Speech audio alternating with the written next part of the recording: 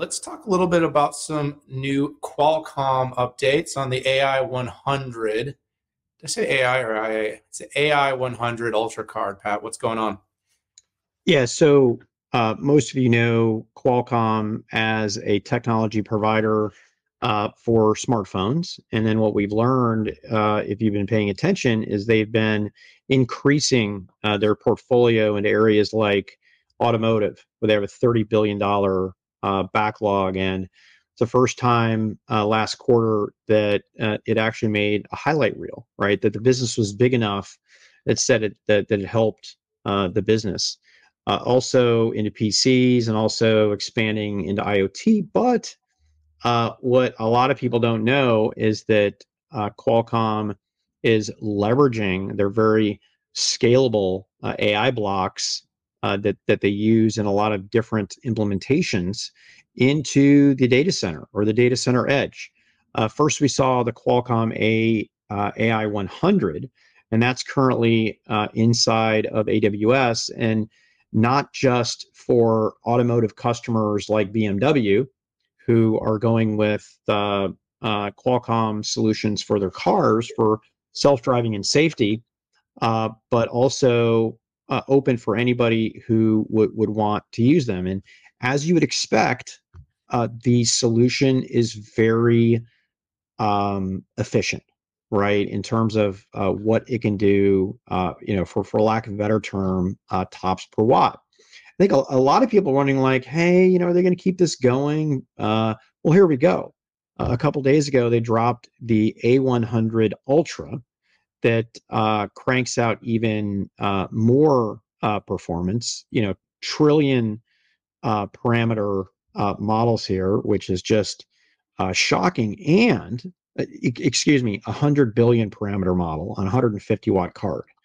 The crazy part about this was it was more than kind of dog with a note here, if any of you speak French out there. But this has actually showed up with two customers. The first one is HPE, right? And the second one is Cerberus. So Cerberus, everybody knows HPE, very successful on the edge, very successful in high performance computing, and they are offering an AI training as a service, which I'm still waiting details on pricing in GA.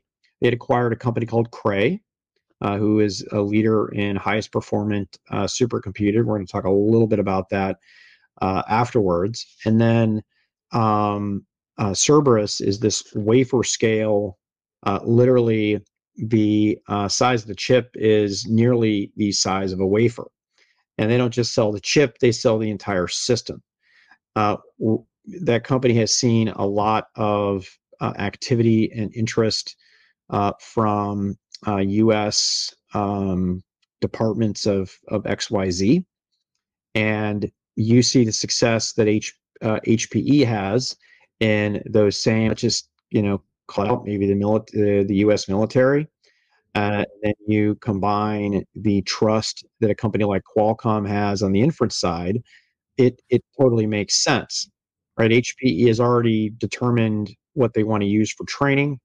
They didn't talk about what they're using for inference. I'm waiting more details. For instance, is this the data center edge?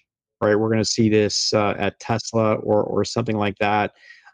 It's a lot clearer cut for Cerberus, who doesn't have an inference capability. They're more of a training, and now Cerberus can come in with an end-to-end solution leveraging Qualcomm. And I'm super interested to see about what the future holds of this business unit. Yeah, Pat, this is really interesting. For lack of a better word, it's a very, this is not the part of the market that people think about Qualcomm, but it's a really useful piece of hardware based on my first assessment. Now, again, I'm reading over what Justin Hotard is saying at HPE. I'm looking at the Cerebras commentary. You're talking about a very low power, very low power consumption, but powerful accelerator for these AI workloads. And it really looks like they're kind of wedging their way into the cloud. They're wedging their way onto the prem data centers. They're wedging their way into the hyperscale cloud potentially here to be offering to putting their, kind of the way ARM is, squeaked its way into the PC and how lower power has found its way, could this lower power trend and what Qualcomm has sort of it has a quite a pedigree in this particular space be the beginning of a new business unit for the company, and it sounds like that's the direction it's going now.